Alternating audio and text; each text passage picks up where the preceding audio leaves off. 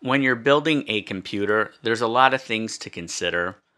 Do you want an ATX case or do you want a micro ATX case? Are you making a gaming system or is your computer going to be used more for audio and video editing?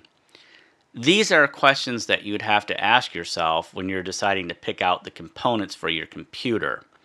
In this particular video, we're really going to deal only with the motherboards, although other computer components will be mentioned.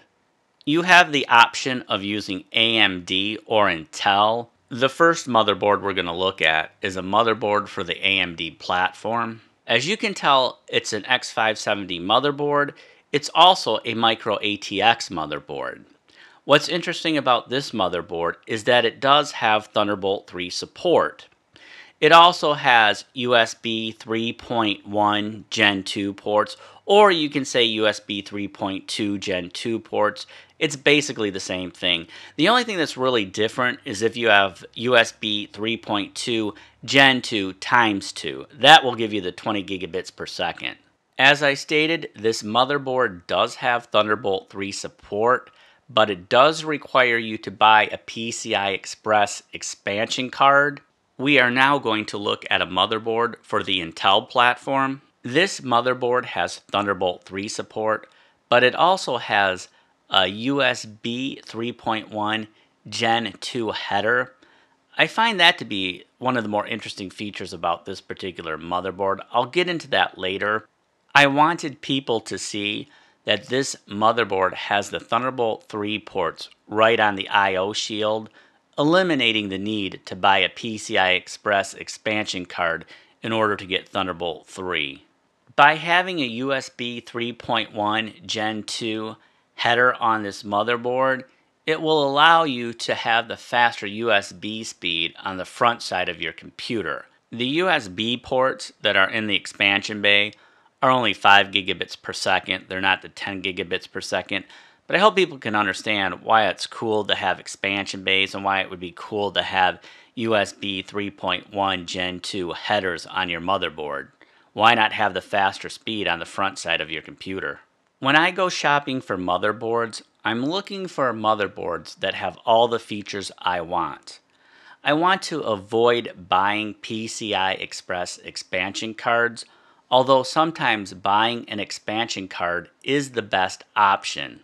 If you needed 10 gigabit per second networking support and you noticed the least expensive motherboard that offered 10 gigabit per second networking right on the I/O shield was $365, you might find a motherboard for $150 that has all the other features you want, and it would be in your best interest to buy the motherboard for $150 and then just buy this PCI Express expansion card. If you find yourself running out of PCI Express slots, you can get an M.2 adapter to add more PCI Express expansion slots. This motherboard for the AMD platform is kind of cool in my opinion. It does have Thunderbolt 3 support. Obviously it has the USB 3.2 Gen 2 type ports on the I/O shield. A lot of motherboards do in 2019. But this motherboard does have a USB 3.2 Gen 2 header, which will allow you to have the faster speed USB ports on the front of your computer. If you notice, the price is a little bit more expensive than the Intel motherboard I showed, and you would have to buy the Thunderbolt 3 card in order to actually have Thunderbolt 3 ports for this computer. I want to talk about why I purchased my Gigabyte Z390M motherboard. The main reason I bought this motherboard is because it does have Thunderbolt 3 support. It was one of the least expensive motherboards out on the market that had that. I admit I have to buy a PCI Express card if I want the Thunderbolt 3 support, but that's a better option for me because if I don't end up using Thunderbolt 3, I haven't wasted any money on a feature I'm not going to use. I'm sure some people are saying, hey, you didn't mention your motherboard has M.2 support. Some people are going to say, you didn't mention the fact that your motherboard has RGB lighting. I admit that might be a nice feature for some people to have, but it's a feature I'm not even going to use. And sometimes when you buy a motherboard, you are paying for features that you will not use. It's not hard to find the motherboard that's going to offer the best bang for the buck for your particular needs. Just simply look at all the motherboards, look at the ones that have all the features you want, but at the same time, don't overpay for a feature. If a certain feature is going to cost $100 more, but you can get that same feature by buying a $40 PCI Express expansion card, just get the PCI Express expansion card. If you've decided you want to go with the AMD platform, I don't recommend using the older motherboards, not even the X470, for a couple of reasons. If we look at the X470 motherboards, if you notice, the slot that the graphics card goes in is PCI Express 3.0 compliant, but a lot of the other PCI Express slots are still PCI Express 2.0 compliant. If you look at the price of the X470 motherboards versus the X570 motherboards, there's not much of a difference in price. As you folks can probably tell, I did not create this video for people who are already building their own computer systems. A lot of my viewers and subscribers are into audio and video gear, and they're not really into computers that much, although they have made comments that they would like to build their first computer system. That's kind of why I've made this video. That's why I use the Thunderbolt 3 support, because a lot of audio and video gear can make use of Thunderbolt 3. I obviously couldn't discuss all the different components and all the different options for all the motherboards on the market in the year 2019.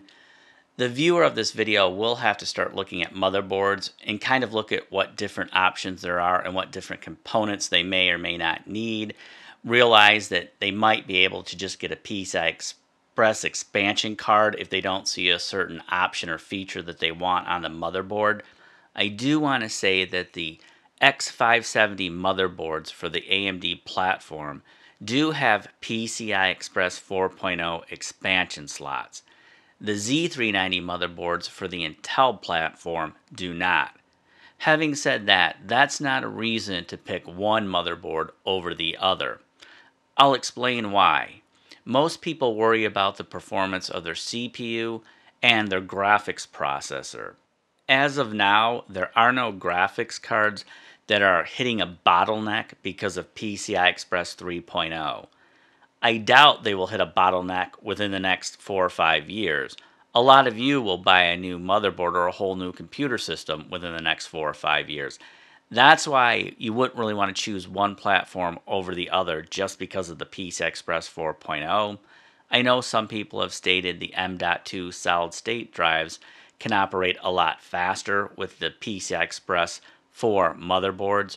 The transfer speeds will be fast if you're transferring from one M.2 solid state drive to another M.2 solid state drive.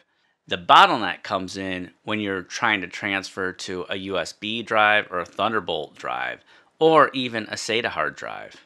It would probably be more beneficial to have the super fast USB speed on the front side of your computer.